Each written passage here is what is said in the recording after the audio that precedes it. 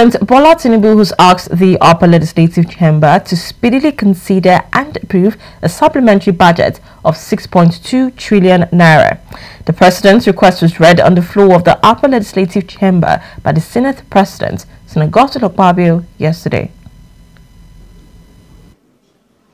To provide the sum of 3,200 billion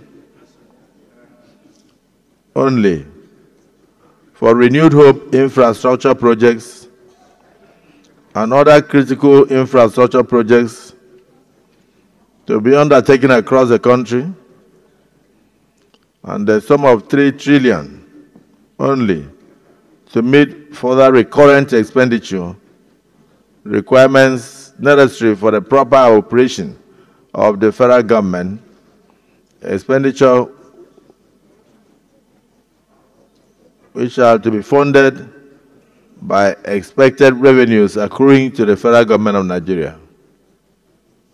Furthermore, the proposed amendments to the Finance Act 2023 are required to impose a one-time windfall tax on the foreign exchange gains realized by banks in their 2023 financial statements to fund capital infrastructure development, education, and healthcare access, as well as public welfare initiatives. Lawmaker representing Borno South Senatorial District, Senator Ali Ndume, has been replaced by Senator Muhammad Tahir Munugunu, APC Borno North. Senator Ndume was replaced by the Senate during plenary following a complaint letter from the National Working Committee of the All Progressives Congress. Our correspondent, Osam Raffle, brings details.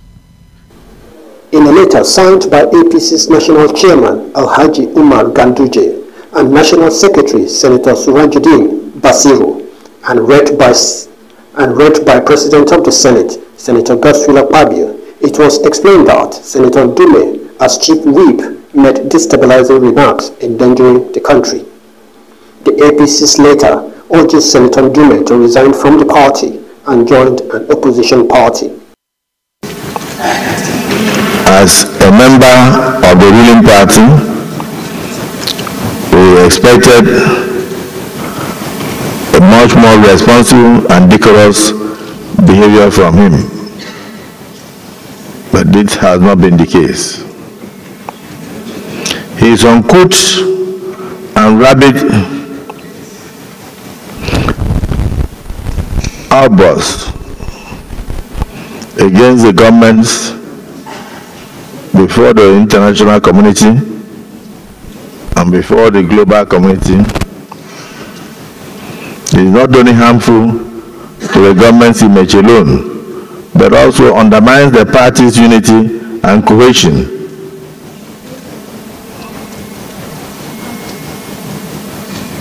And in addition,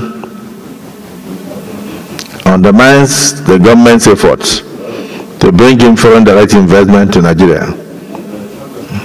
As he's a ranking member of our party, his actions are unbecoming of a senior member of the Senate and sets a very poor example for others in future to follow. His latest tirade, I hope I'm right,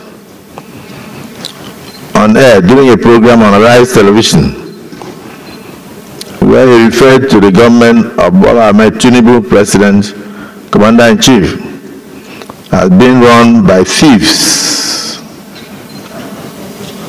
portrays Ali Ndume as a person who is bent on running the country down and running the party aground through incitement and cheap propaganda. We have the view that Senator Ali Ndume should honorably resign his membership of the APC and join any opposition party of his choice formally, instead of hiding behind the veil of grass activism to decimate the hard-earned cohesion and goodwill that our party, the APC, is enjoying within and outside the country. When the request was put to voice vote by the President of the Senate, members of the APC Senate caucus endorsed Senator Ndume's removal, and he was immediately replaced by his Borno North counterpart, Senator Tahir Mongono. Awesome Raffle, ADBN News.